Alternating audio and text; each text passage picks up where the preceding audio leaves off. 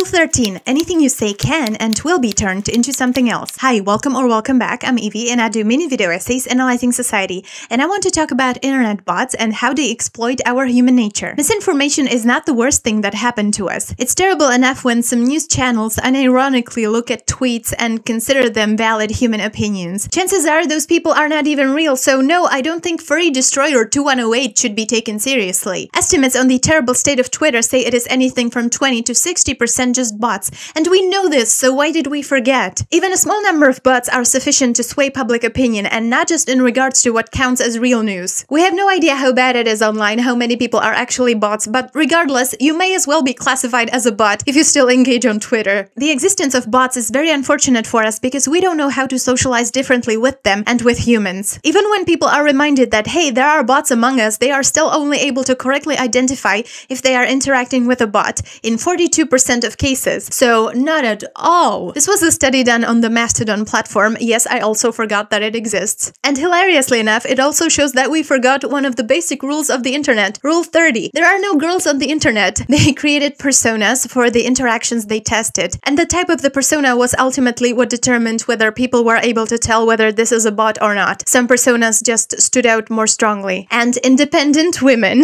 were the least likely to be identified as bots.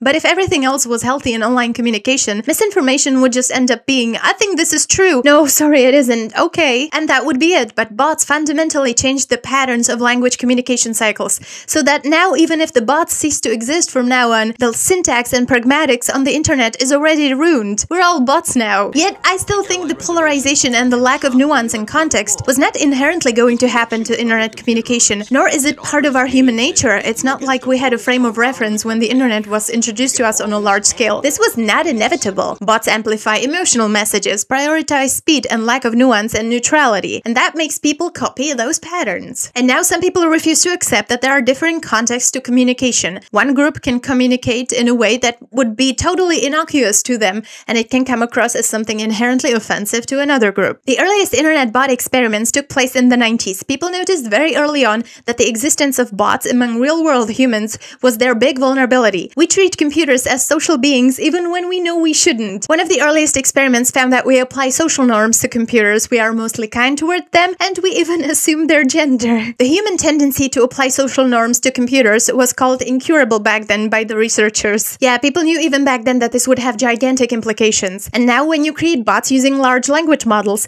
they can create arguments, draw on contextual knowledge, and even perform basic reasoning tasks. At this point, we would barely be able to tell the difference between some people and bots, so I get that the lines are blurred and detection is hard. It's like trash cans in parks. Either the dumbest humans will not be able to open them, or they will be accessible to bears as well. And that has huge implications for the world and community organizing. The Catalan independence movement was heavily targeted by bot activity. About 1 in 3 entities in this Twitter sub-environment was a bot. The bots flocked around the most influential humans, and they generated negative content towards these leaders of the movement and created division in, well, many ways, but one very interesting observation was that real people tended to engage with each other neutrally, whereas bots amplified emotional outbursts towards others. If a human unknowingly interacts with a bot that they perceive as having a higher status, they copy their language patterns, and that in turn enhances the scale of infection by the bot's quote-unquote emotions. And if you interact with someone you perceive as your equal, you still get infected by their perceived negative emotional states, but not quite as much because it's not amplified by you repeating their words. The word repetition doesn't only codify the substance into your brain.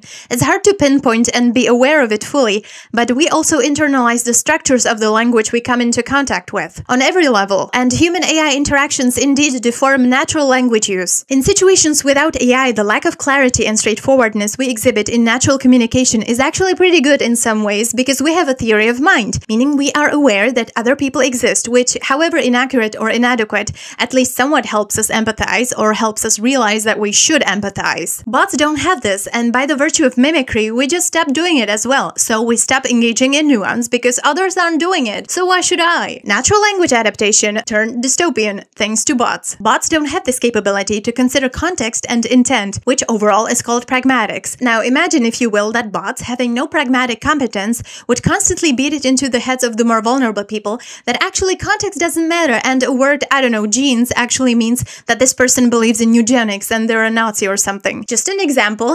It's like the world was now ruled by a bunch of English literature majors. Maybe, sometimes, the fact that the curtains were blue means just that the curtains were fucking blue. The core problem is that all that suffices for us is that someone uses human language, and they are automatically treated as a moral subject. Why did we ever take everyone online seriously? Because modernity. We are supposed to treat everyone as if they were the same kind of rational being. Which realistically, we all know that's not true. Even if bots were not a factor, some people are more rational than others. Just because someone has a thought does not mean it is inherently valid. In the medieval times, you had to deserve to be taken seriously by the community by the virtue you actively demonstrated. And in a world with bots, it makes even more sense that people online should not be given the benefit of the doubt that they actually used reason. But you don't understand, some real-world people would not make the cut. I know, long overdue. It's funny to me how this kind of mirrors how women naturally socialize. Generally speaking, there are exceptions. Men, again, generally, want others to prove themselves before granting trust, but women, generally, take words at face value and only then reassess based on actions, which is objectively a terrible approach. Especially in a world where there is at least one bot in every couple interactions online. Also, even though it is getting better, we assume that people are inherently competent by virtue of their identity. So on top of the default, this is a rational being, if it signals that it belongs to the appropriate subset of people who wouldn't take it seriously. As a woman, as an experienced rabbit breeder, nobody asked for your bio, you're not writing a recipe on your blog. This can be so easily misused by bots. Honestly, anytime I see something like as a woman, I think, yep, that's a bot. Fun fact, this is one of the aspects of a society that no longer reads. It's true, literate cultures focus on substance over authority, but oral cultures, which are technically the simpler ones, tend to focus on the authority of the interlocutor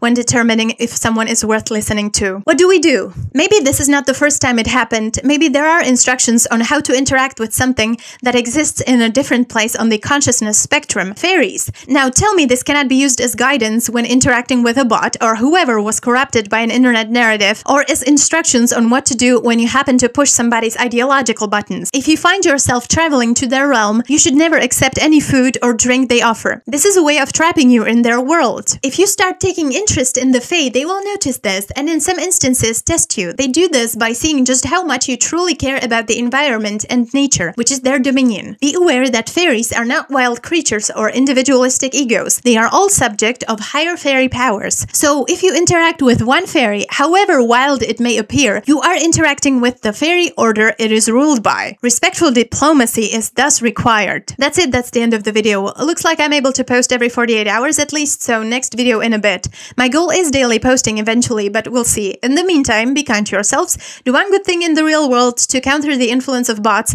and subscribe if you thought this video was interesting.